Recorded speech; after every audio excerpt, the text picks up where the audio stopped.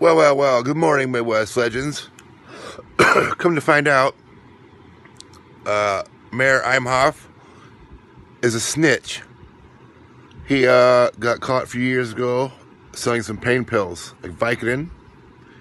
And they told Mr. Imhoff, they said, okay, Mr. Imhoff, what are we going to do to fix this? How are we going to work this out? How are we going to get over this, get past this? And you said, I'll do whatever I gotta do. Just let me know. I don't want to go to trouble. I don't want to be in trouble. I don't want to get in trouble. How do I work it off? What do I gotta do? And you start setting people up. Ron was setting people up for the police to get himself out of trouble. And if that's who you think you want for mayor, think again.